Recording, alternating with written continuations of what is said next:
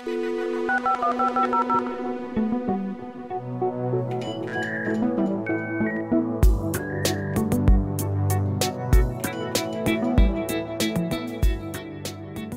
to On the Metal, Tales from the Hardware Software Interface. I'm Bryan Cantrill. With me, as always, is Jess Frazelle. Hey, Jess. Hey, Bryan. And we're joined by our boss, Steve Tuck. Hey, Steve. All right, Jess, you want to introduce who we've got in the garage with us today? Yeah, so today we have Ken Shirriff. I found out about him through Twitter, but it turns out that Bryan and him already knew each other. But his Twitter feed is fascinating when it comes to like restoring old computers and stuff like that. And I feel like I've learned a lot from it. So super excited. Well, it's great to be here. Yeah, Ken, it's great to have you in the garage. It's been a long time. And this is a literal garage. It is a literal garage, yes. Yeah, you are in a literal garage. Pretty good, one in pretty good shape, actually. Yeah, very nice garage. So, Ken, you and I work together in what is now Facebook, but was Sun. Building 17. And you are wearing your Sun cluster jacket, which I'll hold it up to the mic. Yeah, hold it up to the mic. All right. A lovely jacket that I understand your daughter has instructed you not to wear in public, but I'm glad that you're going around the ban. Yeah, she's kind of forbidden me from wearing corporate logos outside, but I'm making a special case for this. Oh, so it's all corporate logos. It wasn't just a specific ban on any specific technology or company. It's all corporate logos. Well, good for her. Probably good taste, but I'm glad you wore the jacket. And so back in the day, you and I were working in the late 90s at Sun. And it was only years later that I read your blog and all the interest in retro computing. Were you always interested in retro computing even then? Not really. Back then I was, just focused on, working at Sun, getting Sun cluster working, fixing bugs. But, now I've got more time to do the retro computing stuff, and I'm finding it very interesting doing my job to preserve history. But I see you've got a whole bin of, old retro computing manuals and I've got a bin of manuals, and I've always been interested in kind of these weird artifacts of history and computing. But when I look at your blog, I've not really gone into any of this old actual physical hardware. And some of the things you found are just amazing. I mean, it was just the Soyuz. I'm just reading recently, because I think it's probably your most recent blog post on the Soyuz clock, right? And to describe that a little bit, because that was stunning. So it's basically a digital clock that was mounted on the control panel of the Soyuz spacecraft in the 80s. It has a clock, it has an alarm, it has a stopwatch. So a friend of mine bought one at an auction. We opened it up. I figured there'd be a clock chip inside, but instead... Right, you're thinking like, how complicated is it going to be, right? Yeah, instead we opened it up. It's got like 10 circuit boards. It's got over 100 chips inside. It's like, what on earth are they doing here? Is there like some, super complicated technology is interfacing with the rest of the spacecraft? But after a bunch of analysis, it turns out it's really just, the equivalent of a 1970s, wristwatch, digital watch. They used TTL chips. Doing it in the 80s seems kind of late for TTL, but, given the state of Russian technology was a little behind the US, that's what they used. And it just takes, over 100 chips to build a clock out of TTL chips. That is amazing. I mean, it must have been stunning for you to open this thing up, which is maybe 2 inches by 3 inches is what it looked like. Is that, how big was this thing? Yeah, it's pretty small, but inside they have these very small TTL surface mount chips. Everything was surface mount flat packs. And they're all labeled in Cyrillic, so I had no idea what these chips were even doing. Okay, so you're not a native Russian speaker. No. Because honestly, you would not know it from reading that blog entry where you are like very confidently decoding all of the Cyrillic on these packages. Oh, we're getting lots of feedback from Russian readers about things that I've done wrong. Okay. They don't like any criticism of Russian technology. Oh, I don't think that blog entry, to me, was not, I think it was amazing what they were able to, the efficiency of kind of packing it in there, given that they were behind it was not CMOS based. Yeah, the circuit boards, they're just two-sided circuit boards. The wiring harnesses, it's all point-to-point wiring. It's all bundled up, very nicely laced into these wiring harnesses, connecting everything together. It's a real pain to trace out the circuitry because everything goes into a mystery wiring harness and pops out somewhere else. Oh, wow. So I spent a whole lot of time with a multimeter beeping things out. I finally found a Russian data book that tells me what the chips are, and I've been cutting and pasting into Google Translate, trying to understand it all. So the chips are all similar to 7400 series TTL chips, but some of them are quite different. They kind of took things in a different direction. That's interesting. And so, I mean, I find this like naturally interesting. I think I speak for, I mean, you find this naturally captivating, right? I mean, this is just amazing. What kind of got you initially interested in taking apart some of these old things and understanding them? Because it was obviously sometime between the 90s and present day, you got very interested in this stuff. Well, you know, a lot of it goes back to when I was a child and I saw a punch card computer. I got a tour of it. And then later I was actually writing some programs on punch cards. So, you know, I've got a soft spot in my heart for punch card computers, which has led me to do a lot of stuff at the Computer History Museum. Hold on, you were writing software for a punch card computer. I mean, you're not that much older than I am. How did that work? So this was, you know, when I was in about, you know, 7th grade, I was writing programs in Fortran. My dad managed to talk to the local university into letting me use their computer. And so I had a great time doing that. And what kind of computer was it? It was an Amdahl, I believe it was an IBM 370 clone. Wow. Oh, cool. That's what Tom Lyon was one of our guests on the Metal, ported Unix to that machine. So that's a big machine to be playing with. Yeah, it was the computer center at the University of Manitoba. I'd punch a deck of cards on the key punch, then I'd stand in line, hand them to the operator. Operator would run them through. The printer would spew out output at high speed. You'd rip off your output, and then there's this huge recycling bin in the middle, and you'd throw all the bad stuff into this recycling bin in the middle and pick up your program on the other side and walk out with your listing, figure out what went wrong, walk over to the key punches, fix the bugs. And so this is your first experience programming. This is your first computer, effectively, right? Yeah, basically. So what type of program does like a 7-year-old write on one of those? No, this was 7th grade. Oh, 7th grade. Okay. A little more early. But still, like, I don't know what I'd do. Like, so my biggest accomplishment was writing a calendar program that could, you know, print out a calendar based on the month and year. That's pretty impressive, considering, was it like Gregorian and had all the necessary modifications for the Gregorian calendar? Yeah, you know, I found the formula for working out the dates in a book, and you know, it's not too hard to write it in Fortran.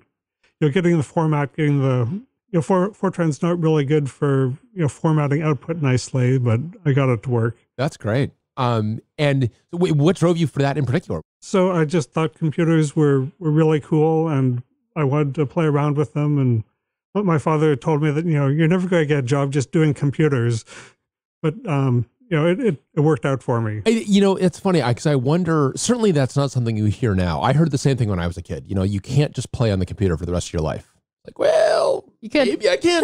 Maybe I can. Yeah, he told me, you know, you have to use computers as part of something else, like being in a business where you're using computers, or being a scientist where you use computers, but you can't just do computers for a career. Jess, this gets to one of your favorite lines from *Halt and Catch Fire*. Yeah, it's computers aren't the thing; they're the thing that gets you to the thing. Which I love. How did you know that I would just be able to like say that?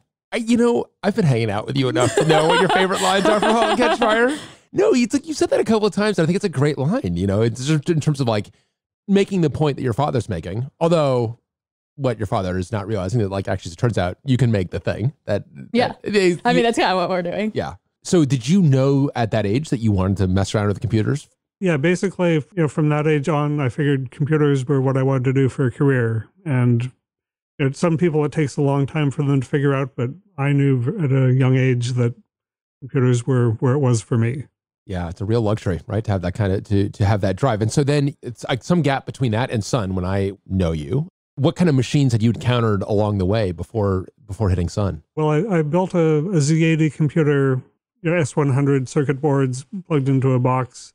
When I was younger, it never ever worked. I'm hoping, you know, now I probably have the skills to get it working. So that's on my list of things to do. Oh my God. Did you know where the physical machine is? I mean, do you have it still? No. Yeah, I have it. So, oh my God. You know, I have a 16K memory board that I soldered by hand, you know, dozens of chips onto this board. And wow, this is like a Rosebud Orson Welles kind of a thing that you're trying to get back to that childhood computer and get that actually working. And then finally I can, you know, my life will be complete or something. Yeah, right. Exactly. That's pretty deep, actually. Yeah, I'm amazed you still have this thing. Well, you know, my dad kept it in the garage for years, and finally he said, "I'm cleaning out here. You take it." Right. There you go. Have you tried to get it working, or is that's on the list? It's on the list. I've got way too many things on the list. That's right. Well, you got to get to that thing like last, you know. Yeah, like on my deathbed. Exactly. It finally boots up and I keel over. Right. It's like, you know, Pat Leiter said, he always lionized Leonard Euler because he said Leonard Euler died doing math. You heard the story, Jess? So you know Euler is just ridiculously prolific. And Euler has got his great-great-grandson, I believe, on his lap, calculates the orbit of Uranus, the recently discovered planet. He's blind at this point. He calculates the orbit. He realizes he's having a stroke, and he says, I die. And he dies. What? Yeah, this is how Euler goes. And so Erdős would retell this story because he's like, that's the way to go out. Euler went out the way a mathematician should go out, like doing math. Basically, doing math up until the last conceivable second. He just loved this fact that Euler would say, I die. And there was some smart-ass grad student who pointed out that another one of Euler's conjectures is proved to be true. It's a math joke. Oh, that's good. Yeah, you know, it's one of those. It's a little dark. It's a little, exactly, a little dark. Anyway, so you have this machine that you built yourself. You never get it working, but you're still, they must have enjoyed the journey, as they say. I learned a lot doing it. And shortly after, my dad bought a Commodore PET, which worked out of the box. So then I could actually write programs and stop soldering so much. The Commodore PET the C64 has come up on the metal, but not the Commodore PET. And the Commodore PET is actually the first computer that I actually physically touched, I think. Whoa. I'm glad you brought up the Commodore PET. So did you had your own PET?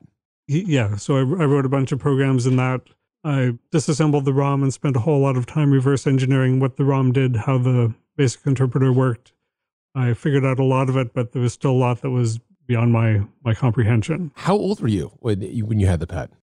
So that must in a desperate attempt to make myself feel better for not having disassembled the ROM or not having done really anything other than like played basic games. Must have been probably 13 at the time. All right, I was definitely prepubescent. Makes me feel a little better. But that's great. So you had the PET reverse engineered effectively. Yeah, and I had a copy of the schematics, so I spent a lot of time trying to understand what the schematics did. The cassette state machine, I never quite figured out, but a lot of it I understood. That's cool. And what is the Commodore PET's role in history, if anything? I mean, it plays an outsized role for me because I had it in the school, but was it actually a relevant machine? I mean, I don't really know that much about it. Well, it was one of the very popular home computers. You basically had the Apple II, the Commodore PET, the TRS-80, affectionately known as the Trash 80. The Trash 80, yeah. So these were the machines that really got the home computer out of the hobbyist soldering sort of market and into the people would actually just go and buy one. Right. So you're 13, you got the schematics for the Commodore PET, you got that thing reverse engineered. And then what's next? What's the next machine? We're in the early 80s at this point, right? It's going to be like 83, 84, something like that.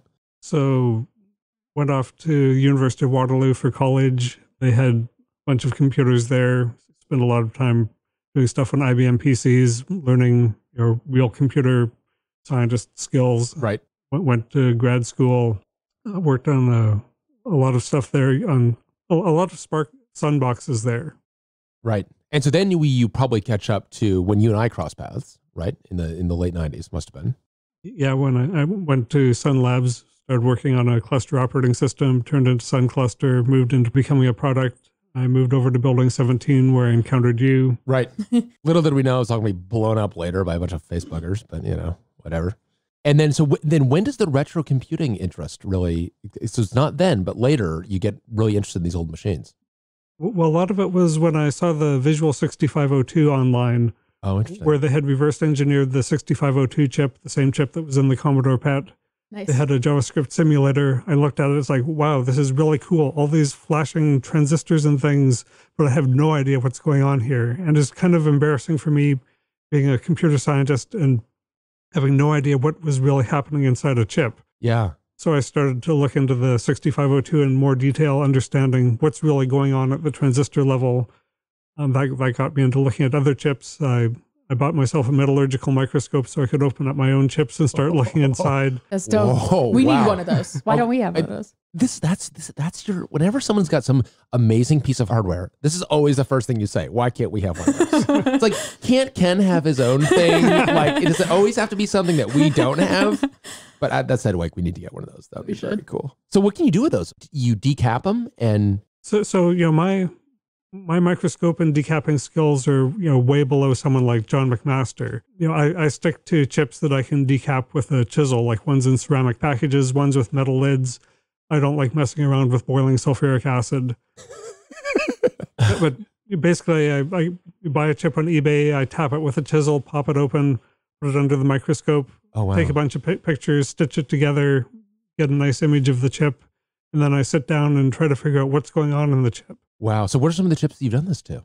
So right now I'm working on the AM2901, which is a 4-bit bit slice processor. That's very popular in the 70s and 80s with a lot of mini computers. Could you please talk about this is the AMD 2900 series, right? Yeah. Okay. Could you talk about that a little bit? Because we had Jeff Rothschild on here, and he was talked about the AMD 2900, and I didn't recognize it when he talked about it.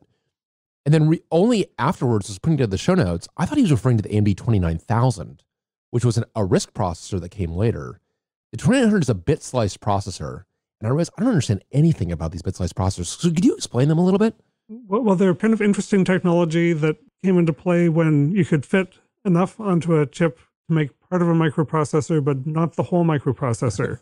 In particular, most of your microprocessors like the 6502 used MOS transistors, and later CMOS. In the 70s and 80s, that was sort of a slow, backwards technology. Bipolar TTL was the way to go for high speed, but bipolar transistors were too big to put a whole lot on a chip.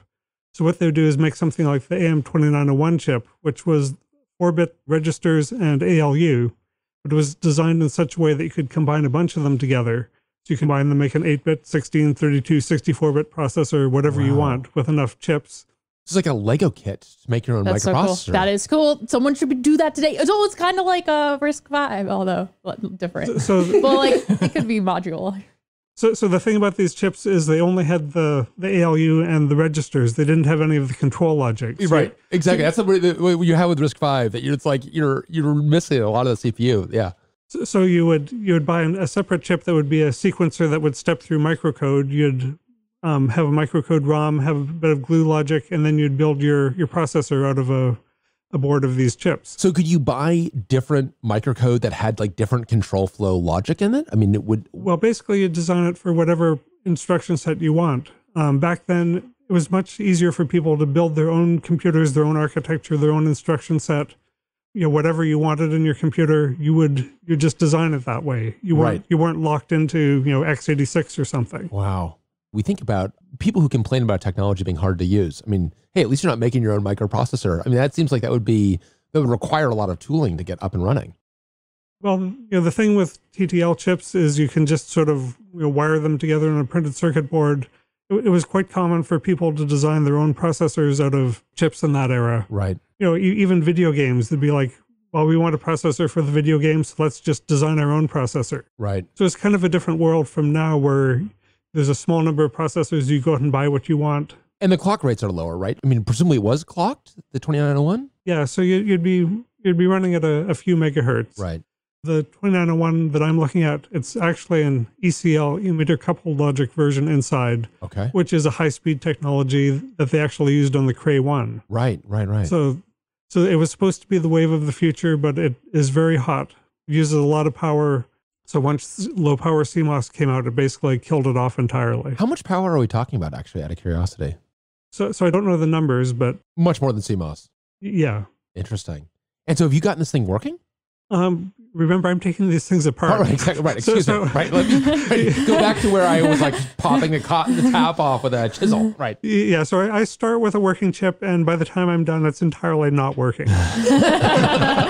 That's great, though. And how much did you know about these microprocessors going in? Did you even call this a microprocessor? Well, it's controversial, what the definition of a microprocessor is. Right. I've actually written an article on that and have angry people saying, no, my chip is a microprocessor. You're entirely wrong. Oh, interesting. Generally, I view a microprocessor as being a whole CPU on a chip. Right. So something like the 8080. The 8080 or 4004, right. Is the 4004 a microprocessor by that definition? So it is just barely.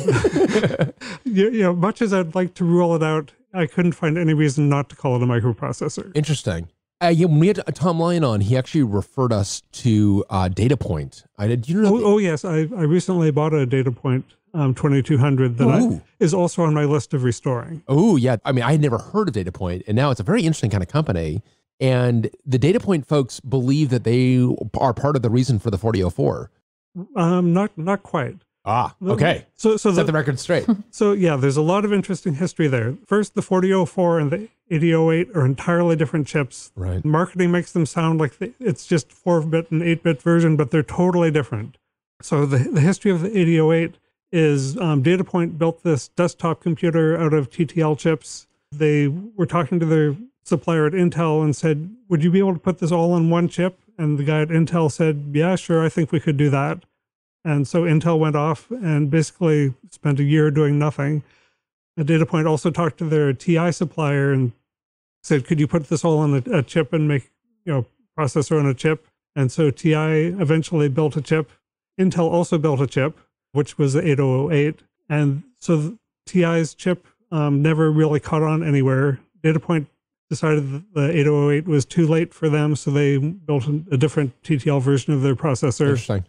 Intel had this chip, and it's like, well, I guess we should just sell it as a product. So they turned it into a microprocessor product, and it was really a clone of the Datapoint 2200 processor. Oh, interesting. So Intel doesn't like to acknowledge this. Right, exactly. But the 808 turned into the 8080.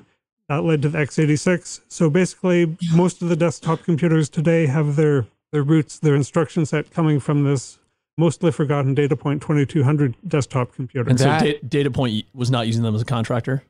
No. It was like, hey, if you could go build this for me, we might use it to Intel? Yeah, basically. And the problem was it was low priority for Intel. And by the time they were done with the chip, Datapoint could do things faster with improved TTL chips like the 74181 ALU chip. So they're like, thanks, but no thanks. And meanwhile, Intel finds a use for this thing in the broader market. Yeah, they get to keep the IP. It's a pretty great story. And the Datapoint folks claim that was the first instance of a register.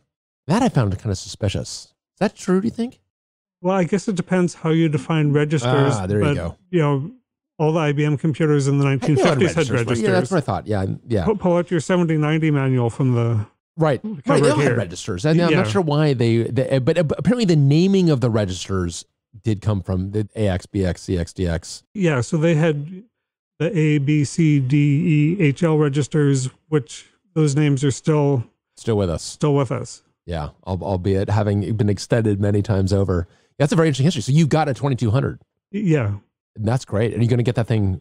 Does it work? No. No. We know it's not going to work when you're done with it, but it's like. well, that's what I'm trying to moving towards working rather than away from working. Got it. But one other interesting thing about the Datapoint processor is it was a serial processor. It operated on 1 bit at a time, which made it very slow. Right. And so that's basically why the x86 is little Endian. Oh, really? Because if you're operating on 1 bit at a time, you have to start at the lowest bit of the lowest word and work your way through. And so that ended up putting the low order byte before the high order byte in memory. And so when they built the 808, they copied this architecture. And so that's still with us today. I mean, the Endianness wars are in such the distant past, but you can see why, man, if you built a big Endian machine, you would have been like, are you kidding me? Like little Endian makes no sense at all. Steve, I'm going to assume, I think it's a fair assumption that, do you know what little Endian and big Endian mean? No, before that, I was just going to ask, so it was serial in architecture because that was the only choice at the time? Well, basically that saved you a lot on hardware because you only had to build a 1-bit ALU, you built a 1-bit data bus, and you just shoved each bit through one at a time. Right, so you have one pin coming efficiency. Out. Package efficiency as much as anything, right? I would assume, or? Well, package efficiency, cost efficiency.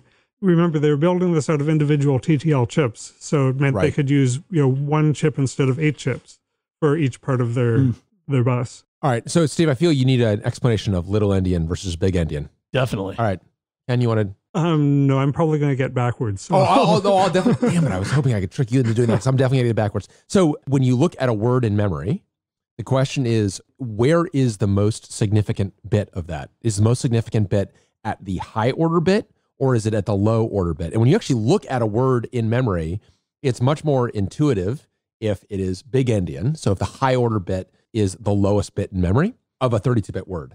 And little Endian has that reversed, right? I think I've got it. Or the opposite. Right. No, so when you look at, when you look at a raw dump on x86 as being interpreted little Endian, you've got to reverse everything in your mind. It's actually a real pain in the ass to look at little endian. So if you have the hex number 1234, do you store that as 12 and then 34, or do you store that as 34 and then 12? Yeah. But it's not nearly as annoying as the Xerox Alto, where everything was in octal. So if you've got two ASCII characters in your 16-bit word and you're displayed in octal, they're like broken not on a character boundary. It's impossible to figure out what's going on. Wow. And so because you're trying to restore an Alto now, right? Did I read that correctly? Yeah, we got the Alto working a year or so ago. Oh, wow. Okay. And so we got a lot of the software running on it. We got the original WYSIWYG text editor running on it. Wow. And it's interesting to see in the Alto it's basically the first machine that was using a GUI, Windows, mouse. The laser printer was invented for the Xerox Alto. That's right. Yeah. And it's interesting to see how they were developing things like scroll bars. Everybody wrote a totally different scroll bar for their program. And that's like Charles Simonier is down there working on that at that time, right? Yeah. So then he left. He went to Microsoft and wrote Word there, taking a lot of the ideas from the WYSIWYG editor they developed called Bravo. Bravo. That's right. I couldn't. Yeah. Interesting. So you got Bravo work? Yeah. Wow. And it's a combination of surprisingly powerful for that time and extremely clunky. Right. It has a lot of modal things, so it's like using VI, that you're always in the wrong mode. Oh, interesting. But you had all your bold text, font sizes, all that appeared nicely on the screen. One bizarre thing is you could use this to write your code. So your code could be written with centered text, bold text, different fonts. Oh my God, what a terrible idea. The compiler would just compile it anyway. Oh, I know it feels like a good idea, but it's a terrible idea. I mean, I know. Okay, look, I know that I'm out of. Do you use syntax highlighting when you write code? I know this makes me a fossil. I use it just because the editor does it by default, and I'm too lazy to turn it off. Yeah, I make sure that my editor knows that I want to be treated just like VI. I really do not want. I know, Jess. I know. No, I know people that do that. There are people on the Go team that did that. Syntax. I don't need syntax highlighting when I read a book. Like, if I need syntax highlighting when I'm reading a program, it just feels like something's. I know I'm very out of step here. It's me. Well, I find it amazing things like 80-column text that people are using now have their roots back in the days of punch cards. Okay. So, but where does that come from? This does get to a bit of a hot button for me, because this is actually a golden ratio issue more than anything else to me. So if you were to take, all right, well, I'm sorry. Where does the 80 columns from a punch card come from? So it goes back to the 1890 census, when they invented punch cards because they couldn't process the census data otherwise. Okay. Yeah.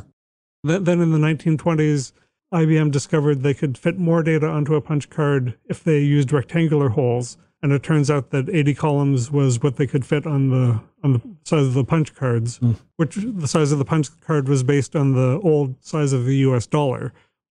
Oh. Because they had bins shaped to handle cards of that size. But no, this is to my point. It's a golden ratio thing. It's like, why is the dollar shaped the way the dollar is shaped? It's a golden ratio. And so here's my belief. Because if you take any book written at any time and open it up to any page, and you count the number of characters in a line, you get between 65 and 75 characters. It's like, we don't read lines that have got 150 characters in them. Look, I'm an 80 column purist. Okay. I have to make history fit my beliefs. But then there's line printers which used 132 columns, so that kind of ruins your theory. I reject those. I reject no. I am sure at the time there were people that objected to those line printers as having columns that were too wide. I think it's too cognitively wide. It's like, why 132? Why not 1,320? Okay, that's way too long. Oh, that's too long. Oh, okay. Well, and clearly there is some width that is too. Anyway. You know what? But it just amazes me that this decision to use 80 columns on a card that grew out of 1920s technology, people are still using 80 columns on their code today just for historical reasons. And then it's not historical reasons; it's cognitive reasons. And then there's 72 columns that some people use, which is because on the original IBM computers that they wrote Fortran on, it was a 36-bit machine. It read two 36-bit words from a card, so it could only read 72 columns of the 80-column card. Okay, I'm not a 72-column person. Okay, so like that, I'm now feeling less antiquated. But Jess is giving me a look like, same difference. I mean, there's 8 characters difference. It could be 88. I'm just saying. Okay, I'm not going to get you started on tabs versus spaces. No, actually, I feel, you know what? Honestly, tabs versus spaces. Also, it has been great on the podcast hearing about like the Teletype 33 and appreciating the like efficiency argument for tabs versus spaces, which I never really appreciated. Tabs versus spaces is less important to me than 80 columns, actually. Wow. Okay, that's interesting. I just feel like if you're going to die on one of those hills, you die on both. No, I'm definitely dying 80 column hill. Jess is just like, I started a company with you. Like I have shackled my future to a crazy person. Yeah. Well, I definitely I would not go above 100. But there are some times where I just don't want to cut it off in the middle of a word. I know, but then you reformat so it can fit within the 80 columns that God or the 1890 census, as it turns out, I definitely do that. So I start out with a file and it's in 80 columns. But then if it's markdown and then I want to add some words in, then it's I don't want to have to reformat the whole file to add an and. So that's where you got to get GQ. The Vim can reformat that for you. Vim but then your diff versus being just the and is this whole huge diff. That is true. That is true. That is undeniable. Okay, and if that is the only condition under which you go to the 100th column, I honor it. I also question that. If you don't mind, I'm going to take apart the Git history. No, I do think it's a cognitive load thing for me. And that's fair. It's. Sorry, Ken. You're wondering what the hell did I wander into? I think I've wandered into some sort of dispute. Well, the other approach is to avoid columns altogether. I've been using an analog computer where everything is wired up using a patch panel. Oh, there we go. It's like literal spaghetti code by the time you've got wires everywhere. Oh, okay. We got to take a quick break. I want to hear more about this. We'll be back with more from Ken Shirriff on The Metal. On The Metal is brought to you by the Oxide Computer Company, where we're going to try a new feature shamelessly ripped off of Reply All's Yes, Yes, No, where our boss, Steve Tuck, brings us a tweet he does not understand, and Jess and I try to explain it to him. Steve, do you have a tweet? I sure do. Go for it. The tweet in question, UEFI pre-boot network stack engaged the onboard NIC in such a way that it would write back DMA to particular physical memory pages sometime after control was passed to the bootloader. Corruption would occur somewhere in the user parts of the RAM disk. No idea. No idea. Jess, do you understand this tweet? So I understand definitely the part about the UEFI pre-boot networking stack, but the part about DMA is in question marks. So it's I guess you're not really sure where that's going. You're overthinking it. I understand this tweet. Running on-prem is painful. This is dealing with an awful firmware bug. The firmware has overwritten part of the operating system in a way that is extremely painful to debug. So who do you go to in that case? Who do you go to? You definitely strangle one of your vendors. You strangle one of your vendors, and unfortunately your vendor is a PC vendor because all of the existing computer companies are selling personal computers. What we need is a new computer company. So this is just saying I'm in intense pain trying to run systems on premises. That's exactly what it's saying. Steve, what can someone do if they're in intense pain running on premises? Well, if someone is running in intense pain on premises, what they should do is go over to oxide.computer to learn a little bit more about how we are going to take that pain away. Help is on the way. Join us at oxide.computer. You are not alone.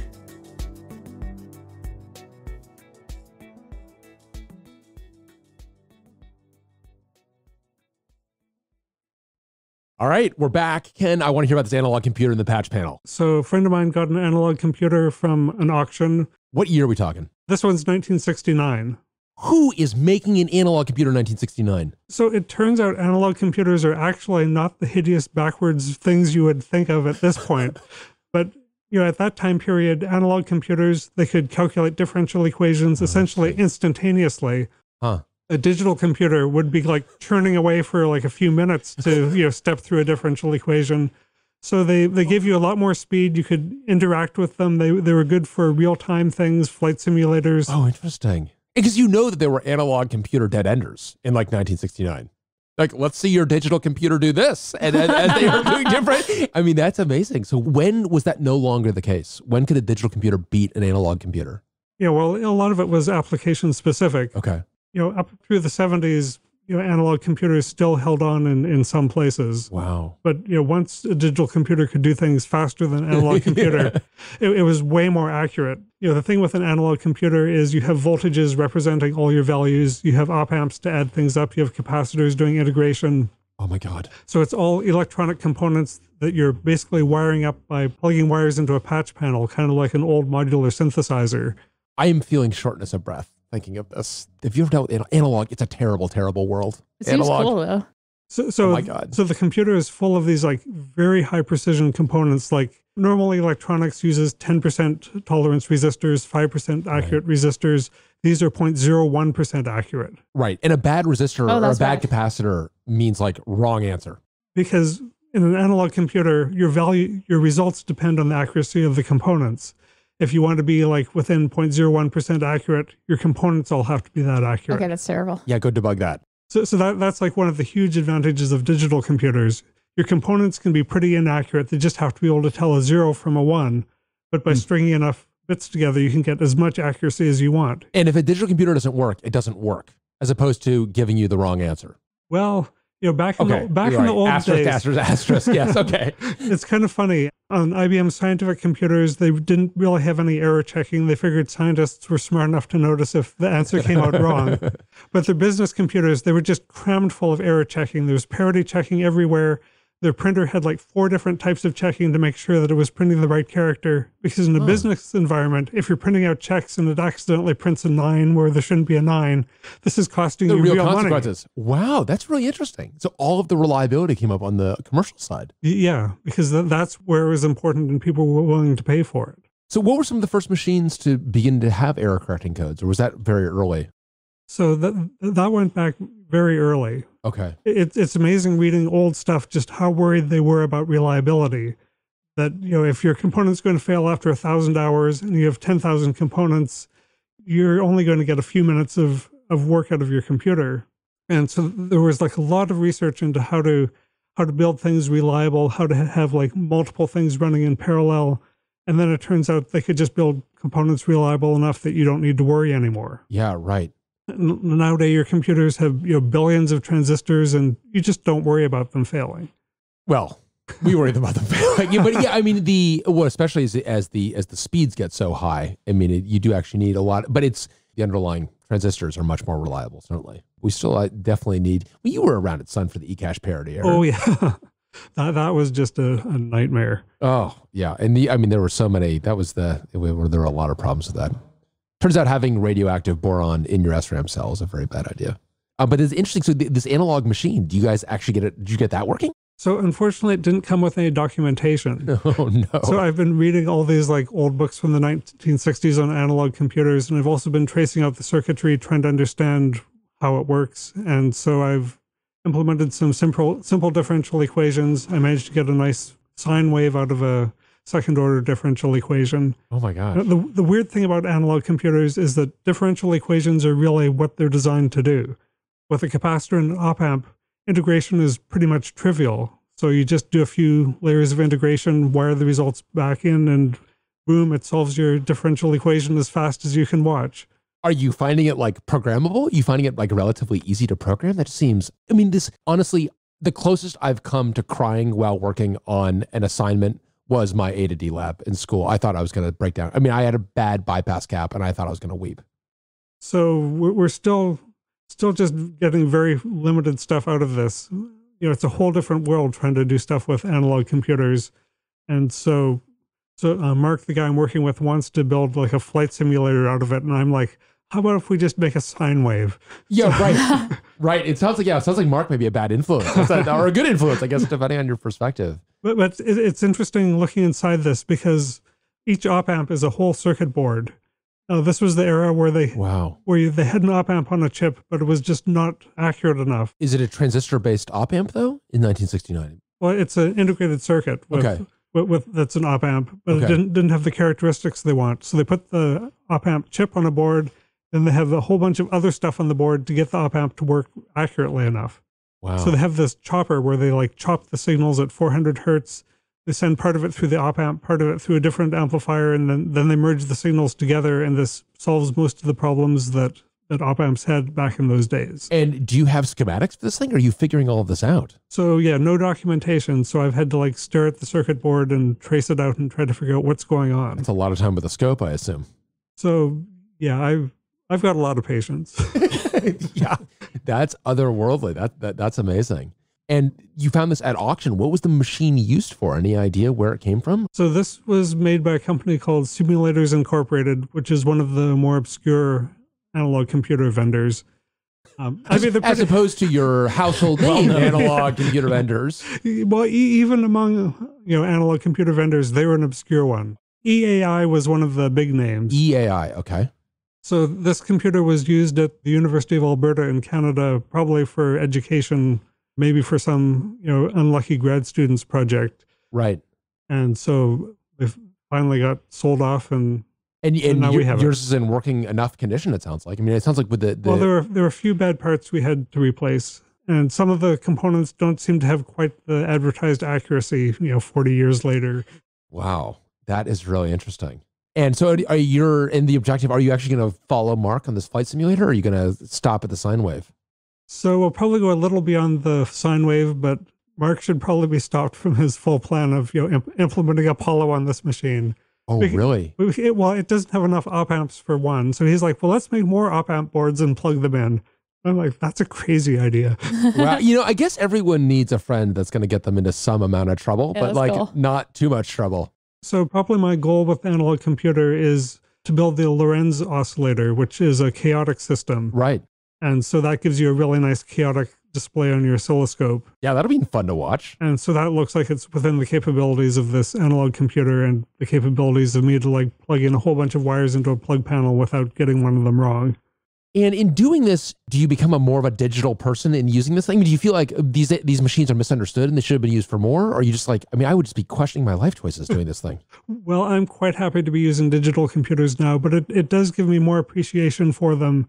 That before I looked at it, I thought that analog computers were just sort of this pointless dead end that people did for no good reason in the 60s. Right. But now I understand that there were good reasons to use them for a lot of applications. And it was actually a very useful, important dead end. Yeah. Right. And it would be interesting to know when the last analog machine was made. But obviously, they fell out, as you said, in the 70s.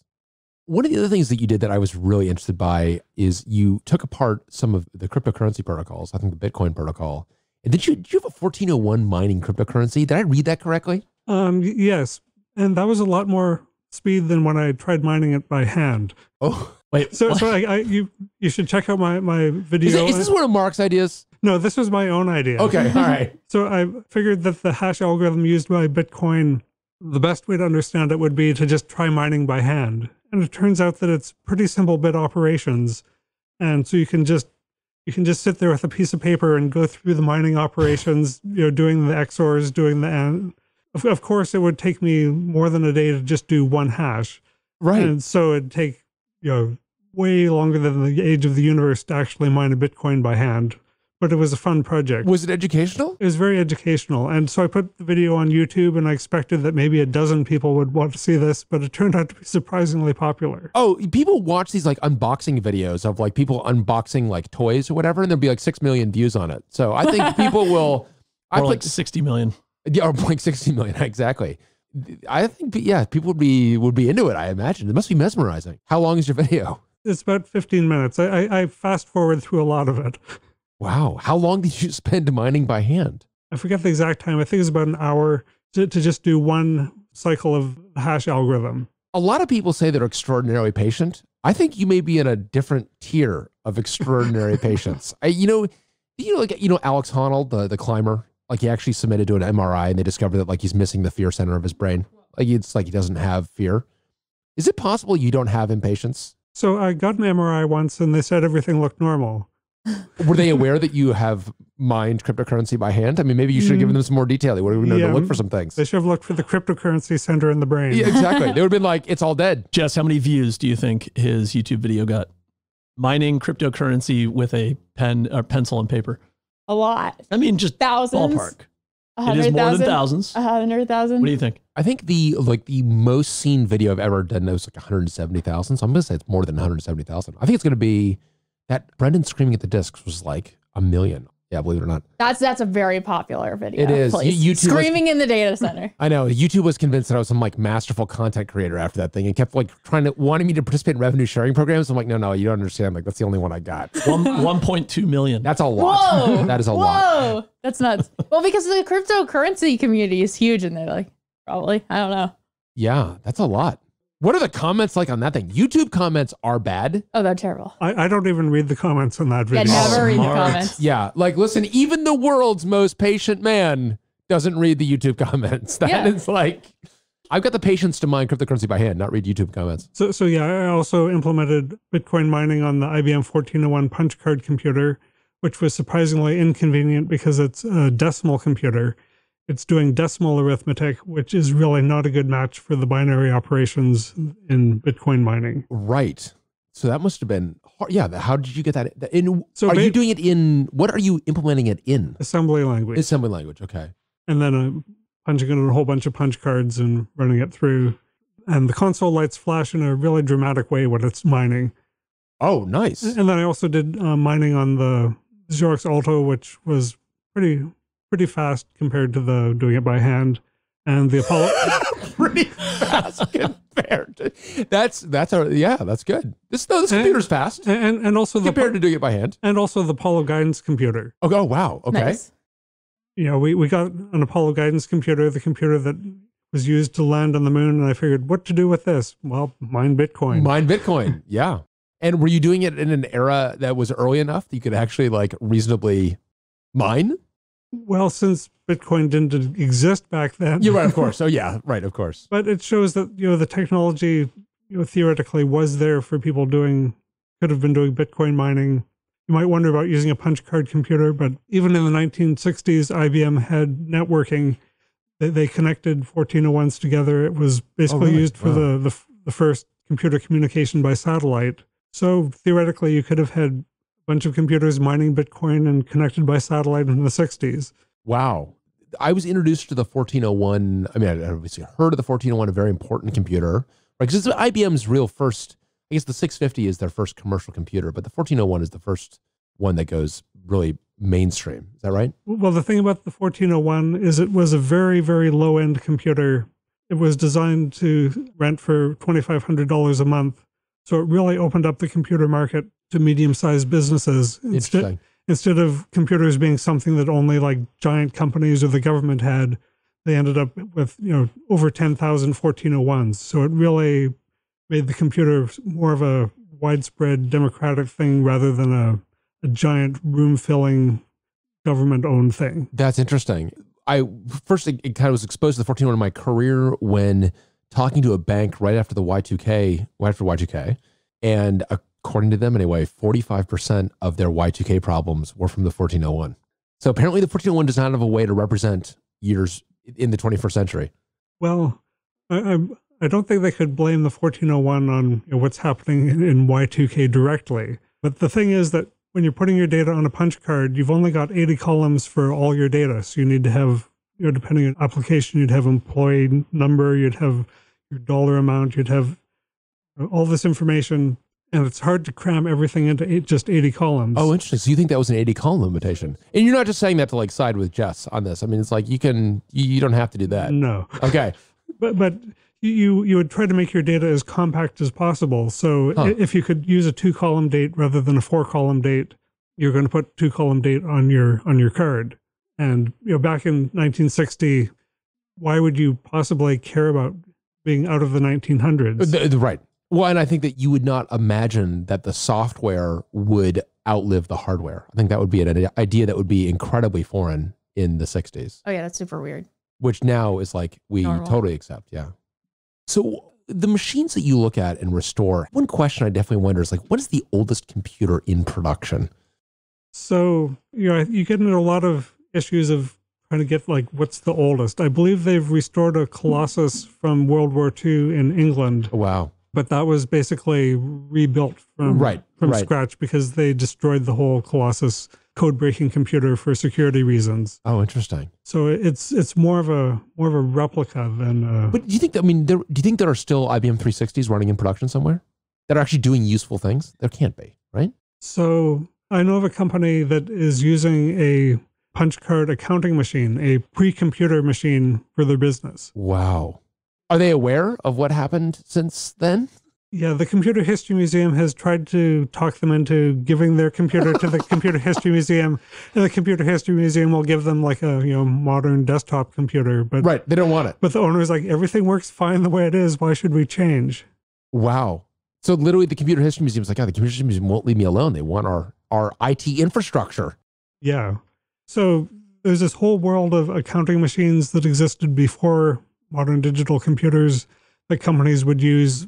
They put their data on punch cards. The accounting machine has electromechanical counters that would add stuff up. So you would end up running your data through. It would print it out on paper, print out sums. So you could print up, count up your totals per department or whatever. And this was all like electromechanical before they were even using vacuum tubes. Wow. So these are in like the 20s and 30s? I mean, is it that early? So back in the 1890 census, they had basic simple counting machines, and then it developed from there, more advanced things. The counting machines got pretty advanced. You could count up totals, subtotals, sub-subtotals. You could do multiplication if you worked really hard at it. So have you played around with these machines? Have you tried to get a hold of one of these accounting machines?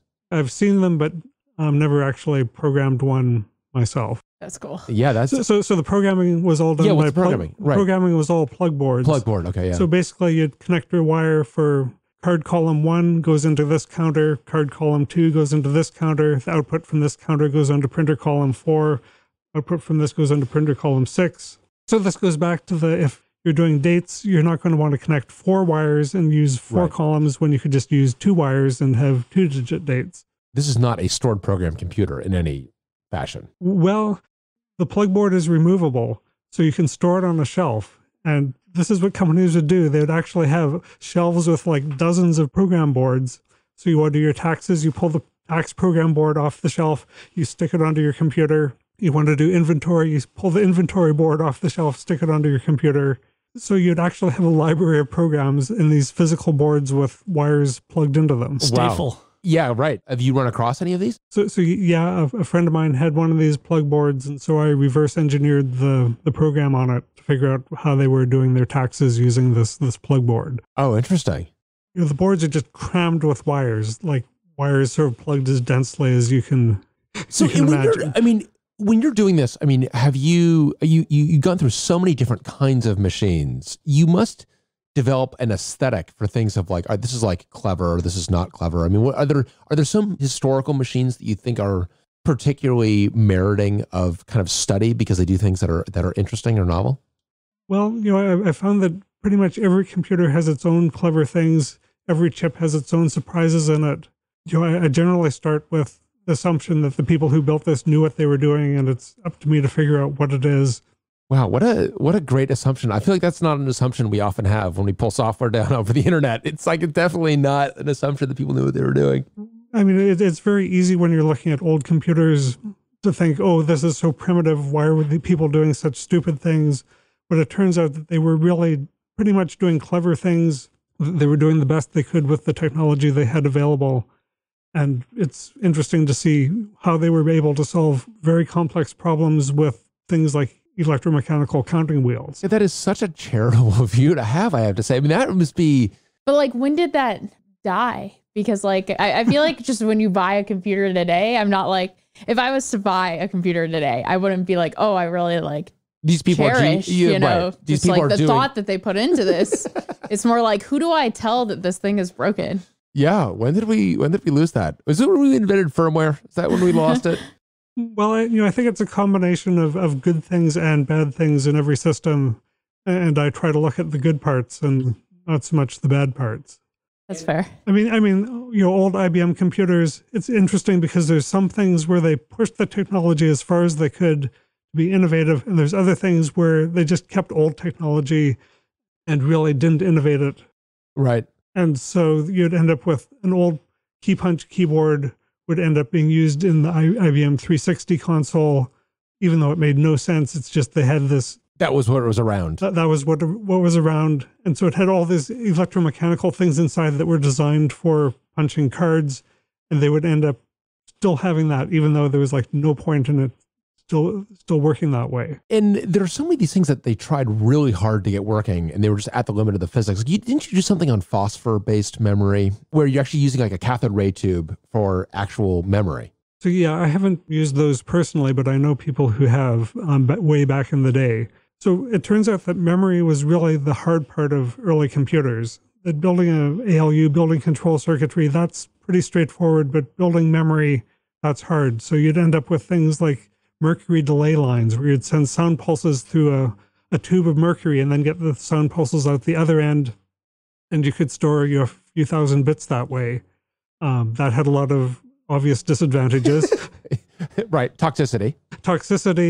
Your data was all serial, that if you wanted data, you had to wait for the data to come out the other end of the tube. Right. So this was rapidly replaced in the 1950s with these CRTs called Williams tubes, Right. where you'd basically put you'd put like a dot for a 0 and a dash for a 1 on the screen, and you could electrostatically read the data out. Which just seems bonkers. So when you look at something like that, at that time, I guess that feels like a viable path, but it seems like how is that ever going to scale? Well, it worked. IBM used that in their 701 computers. All the IAS computers used that. Right. People I know who worked with it said it was very unreliable. You constantly had to be tweaking things. You'd have problems where if you're writing one bit a lot, it could start influencing the bit next to it on the screen, which is exactly like rowhammer today with your DRAMs.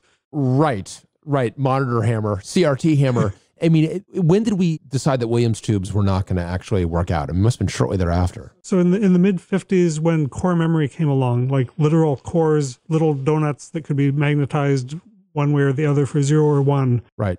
When that came along, that sort of crushed all the previous technologies, and it was fast. It was relatively inexpensive. You could get down to like 1 cent per bit, which was inexpensive for the time. You could store megabytes of data if you had like a room full of cabinets. So core memory, magnetic cores, they turned out to be a dominant technology up until the 70s when MOS memory came along and won out. And core memory, of course, still with us in the form of a core dump, right? Dates from core memory, right? Exactly. And core memory, is core memory still used in space applications? So the space shuttle used core memory. Okay. But I think it is now entirely obsolete. Entirely obsolete. Because it also had that advantage of being non-volatile, of course. Yeah, it's kind of interesting with the 1401 that you can turn on the computer and your program is there. You push the power button, it goes chunk, chunk, chunk as these relays activate the power, and you're ready to go. Because of the core memory. As opposed to a modern computer where you like boot it up and a minute later it's ready to go. It seems like we've gone backwards as far as startup time. Well, we keep waiting for non-volatility to actually have the economics of DRAM. And there have been a couple, we've talked about phase change memory, and we've talked about on carbon nanotube-based memory. It feels like one of these at some point. Well, flash memory has finally, largely killed off the hard disk. So. Ooh, contraire. No, the hard disk is alive and well. The hard disk is alive and well, and it is at much larger volumes. Have you taken apart a hard disk at all? Have you messed around with the modern hard disks? Well, modern is in like helium. 20 years ago. Oh yeah. So no, the drive technology has, I'm going to sound like a paid shill for WD or Seagate, but with helium drives and now with what's called hammer and memory, heat assisted magnetic recording and microwave assisted magnetic recording, they are continuing to drive densities up in a way that you cannot get with flash. The density is much, much, much, much higher. So I would say that's going to be alive and well. I think the spindle is going to be with us for a long time to come. So at the Computer History Museum, they have a RAMAC, which was IBM's first disk storage. And it's quite a remarkable thing. It's about a 6-foot-high stack of disks. The disks are, a couple feet wide.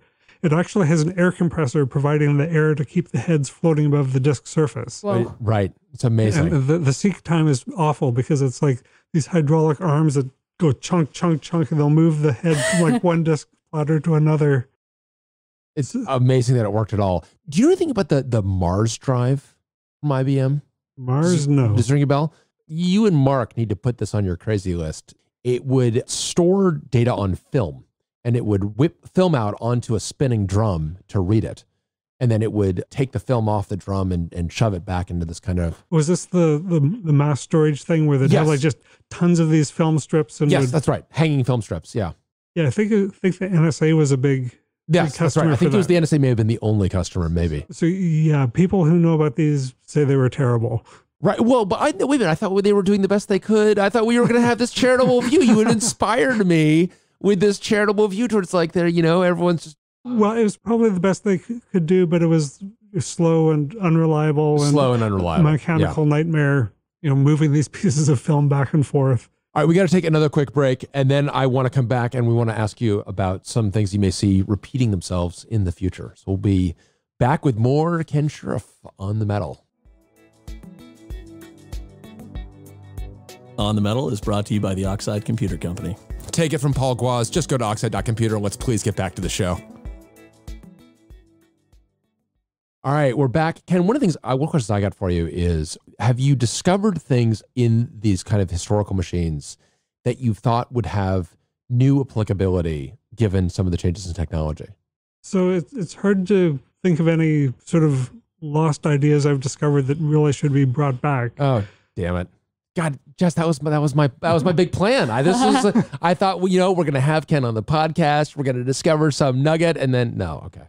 So yeah, I'm not going to say vacuum tubes. We really should go back to those that had so many advantages. But I just wonder if there are ideas where you're just like, this idea, okay, did not work when originally tried. Because we do see this where ideas were kind of tried at an earlier time, and then the later process advances or what have you make something more viable than they once were. Well, I think there's sort of the wheel of reincarnation in a lot of ways, that you have things like computers being centralized and then being decentralized, becoming centralized again to the cloud. And as you look over history, you see that there's been sort of a lot of cycles of this where things have been moving back and forth. Do you want all your data, all your computing in one place? Right. Or do you want it, out in the cloud and you're using it remotely? It does seem to be the swinging pendulum between centralization and decentralization. Yeah, we've seen that a couple of times, I feel. Yeah. I mean, even in our own lifetimes, we've seen that, right? People who think that the cloud is a new thing, you look in the 1970s, remote computing was becoming very popular. It was the compute utility, right? Isn't that what they called it? It's had so many names that, I read these names, it's like, are you talking about something I know about, or is this something entirely different? Right. So I think by looking at computer history, you realize that a lot of the ideas we think of as new really go back to the 1960s. Some of them are just becoming popular in new ways. Others were just not feasible back then, and now they are. Things like computer graphics, they were doing computer graphics in the 1960s, but when you have very limited memory, there's very little you can do. Right. Having a lot of memory in GPUs just solves so many problems for you. Right. Things that were hard problems then are now just trivial. Right. And things like virtualization, obviously done in the 60s, but then we went through a long period where we didn't need to virtualize. So yeah, exactly. Virtualization is one of these ideas that keeps being reincarnated in new ways, moving from mainframes down into smaller computers. I figure it's only a matter of time till we're running, virtualized phones. You can run different. Ooh, there you go. Virtualized phones. You heard it here That would first. be good for testing. Yeah, there you go. You could have your iPhone and your Android virtual machine on the same phone, and oh, there you go. I did like the you could use that to your virtual phone. You could use that to confound Google Maps to convince it there's a traffic jam. I saw the guy took 90 phones and walked it in a wagon to convince Google Maps. Yeah, that was pretty funny. Yeah, there's a traffic jam. Really? Yeah, it's pretty good. I thought it was a good idea. Just a couple of days ago. Yeah, I thought it was good. For Waze or just Google Maps? Are those the same thing? Didn't they? Oh, they Nope. bought it, right? Or no? All right. No, they bought it, and they're also not the same thing. Well, Okay. I used to work on Google Maps, Yeah. and Google Maps and Waze sort of sat in the same building nearby and sometimes communicated with each other. But weren't they solving the same problem? I'm sorry to be stupid here, but are they solving the same problem? They are. Does that stop companies from? No, of course not. Of course Come not. on. Yeah, right. Of course not. Organizational dysfunction. What is what's the craziest thing on the list that you've got in front of you? Yeah. What's next? For my crazy project. Your crazy project list. What's the absolute craziest? Right now, I'm trying to emulate a Honeywell 1800 mainframe, this giant room-filling computer. Okay. And the reason I want to do that is that we could then run the Apollo Guidance Computer assembler code on that simulation, and then we could compile the Apollo Guidance Computer software. Oh, so right now we can't compile it. Well, there is a compiler, but it's like a modern written one. It's not using the authentic real compiler. And Nice. if we... It's not artisan. It's not the actual, right. And so the original compiler or assembler has some interesting features, like it will generate the files that were used for the core ropes to wire them. So the Apollo guidance computer, the way they did their ROMs is they would physically wire through core memory cores. If you put a wire through the core, you get a 1. If you put the wire around the core, you get a 0. That's cool. So your program is physically wired into this module. That's so cool. It's like sewing instructions. I mean, in terms of like, so you gotta have to like, because it was actual like stitch this thing it was properly. the memory that like you could hand do. So they actually, a lot of the people working on the core ropes were women who worked in the sewing industry in Massachusetts and had the fine motor skills for doing this wiring. Yeah, nice. Wow, that must be really hard to go do. Interesting. And so this had a lot of interesting results, such as you had to freeze your code several weeks in advance because it was being physically woven into the... Yeah, like you don't understand. Like I already wove this. It's like, no, we always deploy into production. It's like, yeah, no, I know, but actually... And the programmers didn't like it because they wanted to do these last minute bug fixes, but the managers were kind of happy that they couldn't do any last minute bug fixes. Yeah, right.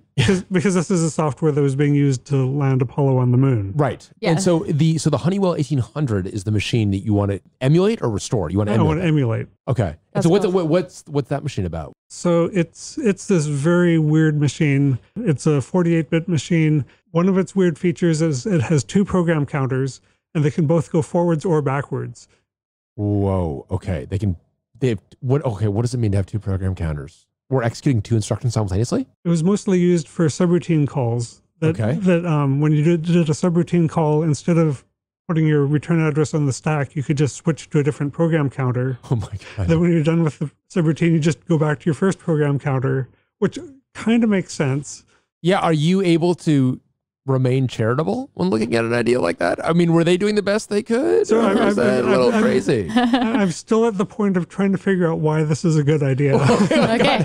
God, I so admire this. Like, I mean, giving them the benefit of the doubt is nice, though. It's amazing, yeah. And they would also do things like they would be running code and then they'd switch to another program counter for just one instruction.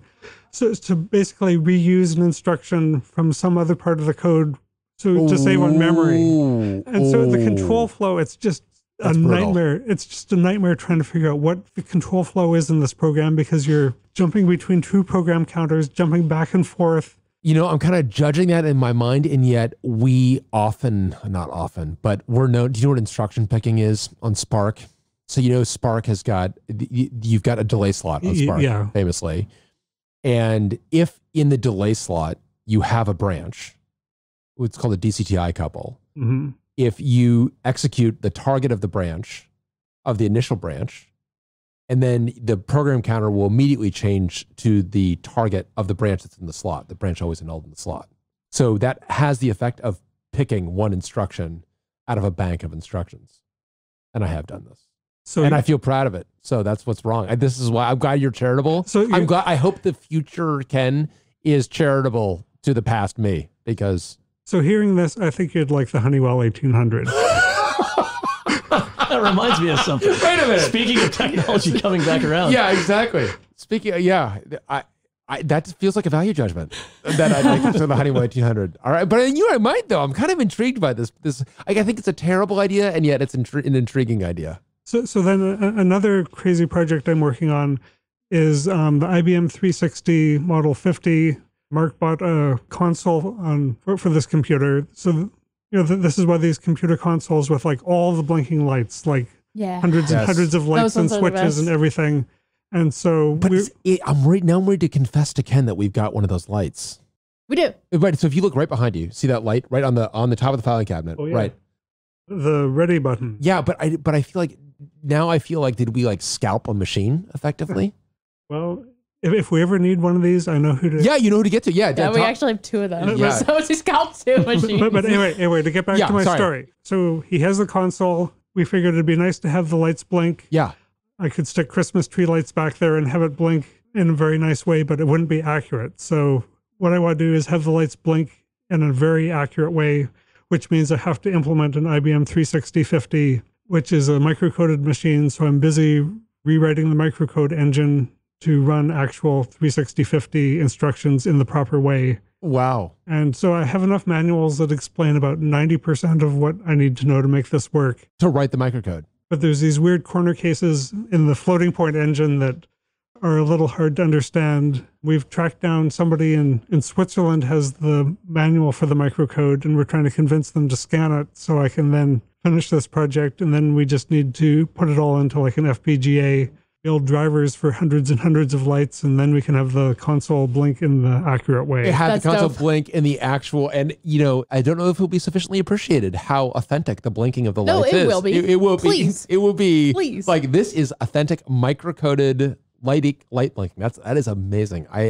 People who are into this thing will look at restored consoles. It's like, oh, that blinking, that's just random. That's no good. That is not an actual like genuine microcode blinking. That's great. And are you writing this from scratch effectively? Writing the microcode from scratch? So basically, I'm writing the microcode engine in JavaScript for my first version, and then we'll put it all into an FPGA if it actually works, and so we can get more performance out of it. That's great. That's cool. Where do you even find one of those? This was on eBay. Oh, whoa. Okay, I didn't realize that. How come everyone we have on this program finds Every great stuff on single eBay? Hey, person. we found good stuff on eBay. I feel like whenever I go to eBay, it's crap. Nah. Okay, what did you get on eBay that's so awesome? The mugs. And the mugs are pretty good. So the Soyuz clock was not from eBay. That was from R&R Auctions, who does a bunch of space auctions. Whoa. And so they okay. This is not a good idea for Jess to hear. I feel There's space auctions. Yeah, I know. Like, this is not like, you don't understand. Like, we have to build a company together. We cannot have Jess spend her life savings on R&R auctions, or worse. Oh, like, Steve, she's gonna have like Jess is gonna come in like, I figured out what we did with our last round of fundraising. We have bought this nozzle from You say this so like it actually. It's gonna happen. It feels so plausible. Yeah. You can get lots of nozzles for like a couple $1,000s if you want. Sounds cheap. Oh no. No. So Steve, we're gonna have to fundraise earlier than we We thought. have a problem. So I can hook you up with a guy. Oh no, please no. You're enabling her. Maybe in like a year. So the Apollo guidance computer I was restoring, this belongs to this guy, Jimmy Locke in Texas, who in the 1970s bought 2 tons of space scrap from a junkyard in Houston and found the Apollo guidance computer in with that scrap. Jimmy. That's cool. Wow, that like was how amazing. much does that go for in an auction? So Too much. Way too much. auction sold one a few months ago for about $350,000. Ooh. Okay, glad you cooled on that That's one. No, that's a scary number because that number is a lot of money, and yet it is like less money than we have raised. So you may not spend I'm our not gonna raise do that. That's on a crazy. guidance computer. That is crazy. Okay, like that's serious. Please, We're gonna I'm need- not that crazy. We're gonna need like a space If intervention. it was like 3K, I'd be like, ooh, maybe questioning Well, it. seen that before, yeah. Yeah. Okay. Yeah. Yikes. This conversation took a turn for the dangerous. Hey, you're the one who brought it up. Let's stick to eBay and the eBay budget limits. Yeah. Exactly. So yeah, you could have like a really nice collection of stuff in your office if you want it. Oh God. We're gonna have a space nozzle. We're gonna have it. No, we just have some silicon wafers. That's those silicon wafers again. Those were $40. Now we're You talking. did buy silicon wafers. Yeah, you get 20 for pack. $40. That is 20 pack. actually really a good deal. That is a good deal. 20 for 40. So we are going to hang up wafers. We're Yeah. going to do Yeah. that. And then Well, the we're fishing gonna- wire was like $1 or something. We are not hanging them up. I am. TaskRabbit. No, Wait, you're this, not. No. this plan is like far along. I had no idea. Okay. That's- This is Sorry, Jess wants to get a scissor lift, which she herself wants to get on. Yeah. Go up 30 feet and hang silicon wafers in the we rafters. measured it's 12. It's 12. 12 feet. So if you wanted me to take a look at your silicon wafers first under the microscope and give you some dye photos and tell you about them, I can do that. Okay, yeah, we should do We're actually that. get with that. We are actually like building a computer company. We're not just hanging up wafers. That's on true, systems. that's true. I don't want to give anyone, just tipping over. I don't want to give scissor people the lift. wrong impression, but that said, we were inspired by, we had Amir Michael on the podcast, and he grew up in Foster City. Dad worked for AMD, and he used to put wafers up on his wall, which I And thought so, was, like, that was then- that's pretty So we're cool. gonna Pretty cool. emulate that. Where are you getting these wafers from? I guess eBay. eBay. All right. Yeah. So yeah, we'll have to get Ken to put them under the microscope. Would you mind? Would you? I'd be delighted. All right. Yeah, that's great. Do you find that like just in general that the retro computing guides you at all in terms of like the future? I mean, does it feel forward looking or does it feel merely antiquarian? Well, I would like to say something about how looking at retro computing can inspire people for Yeah. the future and all this. But Really, I just do it because I think it's cool. But I think it does inspire me because I think it has actually been really inspiring to look at the stuff that you have done. It is inspiring because it reminds people that the hardware still exists. There is still a hardware-software interface, and the stuff is still out there. Well, the thing I like about the retro computing is it's an era of computers where you can actually understand what's going on. Modern computers, you look inside, it's a few mystery chips. The chips are so complicated, nobody can understand them. But with a computer like the 1401, I can look at a particular transistor and say, this is the transistor that's causing the problem with addition. If we replace this transistor, now addition will be fixed. We also have the issue of, honestly, just speeds. I mean, that's the challenge on modern computing. The speeds are so high that you can't understand what's going on because the equipment is such high speed. And there's just so many layers of software. Yeah. With old computers, you can look at the software and you can understand basically everything that's going on. I have to say, this is part of what I love about, you mentioned RISC-V earlier, Jess. What's so much fun about RISC-V, it is. It feels very like, retro is the wrong word, but it harkens back to an era when you could understand much more about the machine. So one of the things we're doing at Oxide is developing what are borderline microcontrollers, but effectively for the service processor, hardware root of trust. And we're actually operating within pretty small amounts of RAM and ROM. And it does feel like the retro computing stuff is actually relevant. And actually, it was funny, one of our engineers said, actually, you know what? 640K is actually enough for anybody because at the levels we are at, 640K, you can do a lot in 640K. So I think it's like this stuff is actually still retains its relevance for sure. Well, and the other part about retro computing I like is that I feel like I'm helping preserve some history that would otherwise be lost. Absolutely. That there's a lot of old computers that really nobody knows about them. They have very important historical value. Things like the Datapoint 2200 leading to where we are today. Absolutely. Yeah. Computers like that I think should be better known. And I think it's better known even when they are, even almost especially when they were exploring different ideas that didn't pan out. It's valuable, like the multiple PC idea on the Honeywell 1800. It's important to understand that, and that's interesting. And I feel exactly the same way. I was part of the reason I started buying old manuals when I was younger was because I was concerned that they were going to be destroyed. And I think a lot of stuff does get destroyed. Well, there's people out there who are doing a lot of work to keep old manuals, scan them, put them up on bit savers.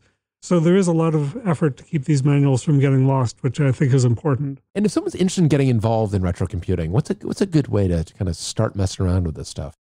So come by the Computer History Museum. Come by on a Wednesday when we're working on the 1401. Talk to people there. That's one way to get involved. Computer History Museum. This is in Mountain View, California. If you get the chance, it is a great museum. It is so much fun. If your life takes you at all to Silicon Valley, plot out some time for the Computer History Museum. The 1401 has demos running on Wednesdays and Saturdays. So if you want to punch a card, see it run through the computer. I did that.